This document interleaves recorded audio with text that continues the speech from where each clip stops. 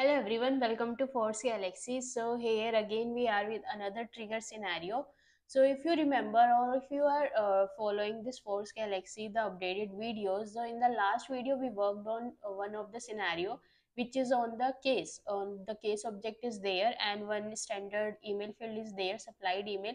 If any value is available in this field, based on that you will going to search for the contact. If any contact exists, then the same contact you will going to add to the lookup available in this case record. Okay, so this was the scenario, and in this scenario we work with the insert part only, and the update part I gave you to practice. Okay, but I'm not sure if you guys has practiced this or not. I also gave you the hint how you will going to manage this update part within the same method only. Okay, so two ways are there. Either you can manage within the same method also with the logic. If the logic is similar, whatever you need to do at the time of insert, same updation you need to do at the time of update also. So it is better to manage it within the same method only instead of creating any different method. Okay, so today we will going to discuss that update part only.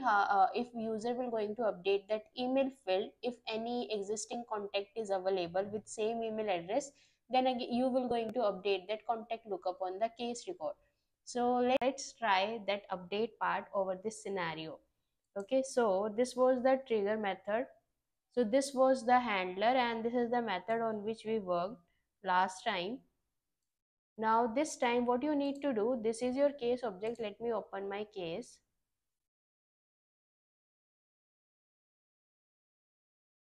Okay, so here is one of the case record. Now in this, if you will see, there is one of the supplied email is available. Okay, so this is the one. This time if user will going to update this email address, and with that new value if any of the contact is available, then again you will going to do the same thing. You will going to search for the contact. If available, then update this contact lookup with that updated one. Okay, so let's add that part here. So this time my case or the method will going to run with the update scenario also. Okay, so let me remove all these things. Okay, so this is the one where we are calling this.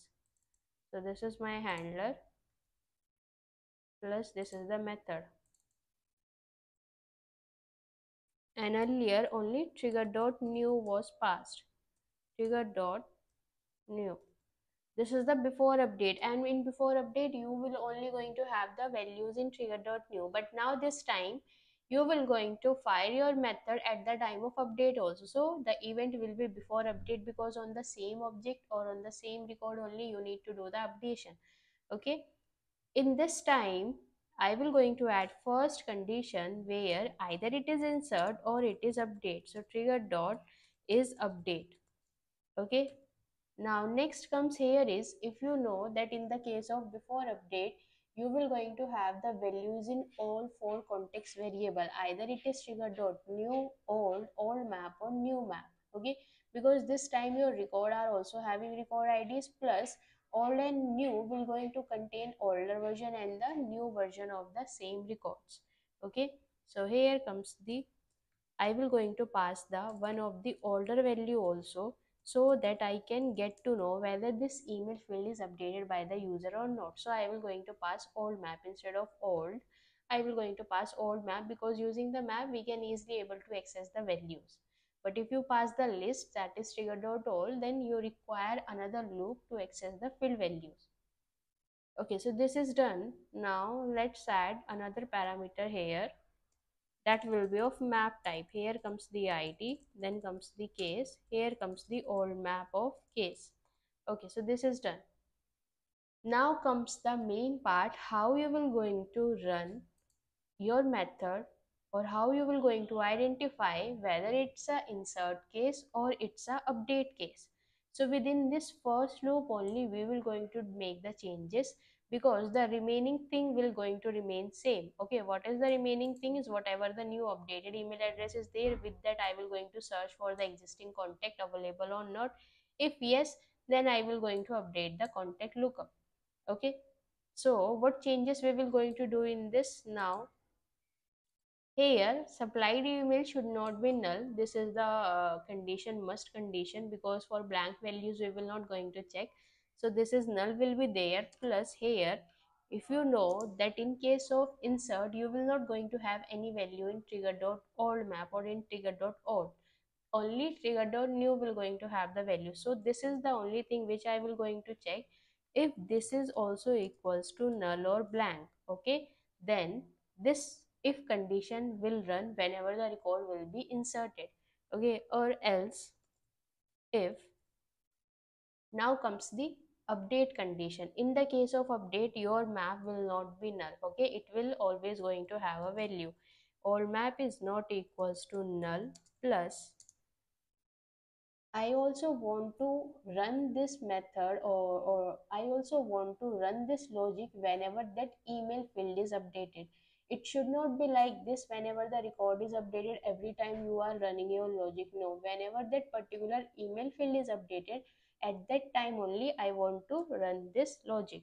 So I will going to add those condition also. So what are those condition? That your new value of this supplied email, so sorry, this is your variable or the new list variable, is not equals to the old value. Okay, how you will going to access the old value? Using get, and here it will be going to have the id. So I will going to pass the record id, because for the same record new contains the new values and old map contains the older version. And from here I want to access the supplied email.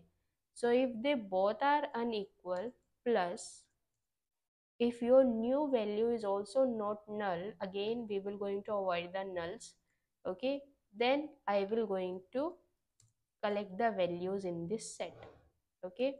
So this condition will run every time your record is updated plus this email field is updated. So in this way you will going to run or execute or handle both insert and update within the same method if the updation or the logic needs to be run same, okay. Same thing you need to do, either it is updated or inserted. So within this method only, with the help of this old map, I will going to filter out them. If it is inserted, then this condition will run, okay, only this much. And now finally it comes to this part. But if updated, then it will be skipped, okay. And now this if condition will be run. And here in this set, it will going to collect all the values. Okay, either at a time record will be inserted or updated. So that is why I utilizes the same set. Now if you will check this, now let's save this and check whether it will going to work as per expectations or not. Here comes the list.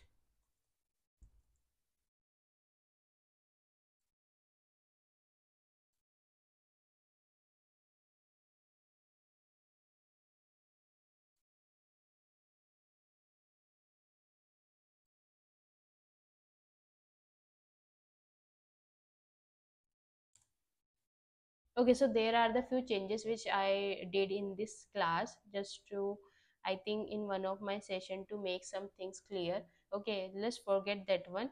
From here it will going to start, okay, your code. This is your new list and these are the things which will going to work. Okay, this is now the previous one only. Now let's save and save that trigger also.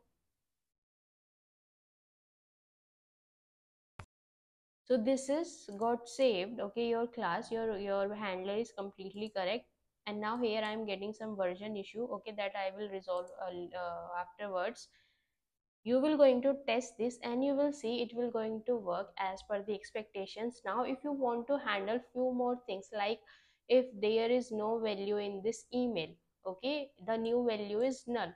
In this case I want to make this contact lookup value also null. So these are the some conditions which you can handle here itself. If no value is available in this map, if this condition does not satisfy, then in the else condition you can add whatever the value you want to provide to this contact lookup, okay. So just try to do all these additions from your end, okay. And if you are still not able to understand this logic, try to add the debug system.debug. Try to track your code, how it is executing, what values are coming in this set, then how it is comparing these values, what value is there in this new and what value is there in this old, and how they are not unequal or equal. But then what value we are getting in set, what values coming in this list, finally what values are stored in this map, and how it is updating this context. Try to add all these debugs at every steps so that you can able to track your code. Once this tracking is done by you, you will easily able to understand the logics. Okay, if you still face any queries and you need some special guidance, then you can join our forceGalaxy trainings also. I will always welcome you. And now let's close this video. Now let's end this video. We'll meet you soon tomorrow in the upcoming video. Thank you so much. And if you are having any scenarios or the triggers which you want me to do, you can share over the comment section. Thank you so much.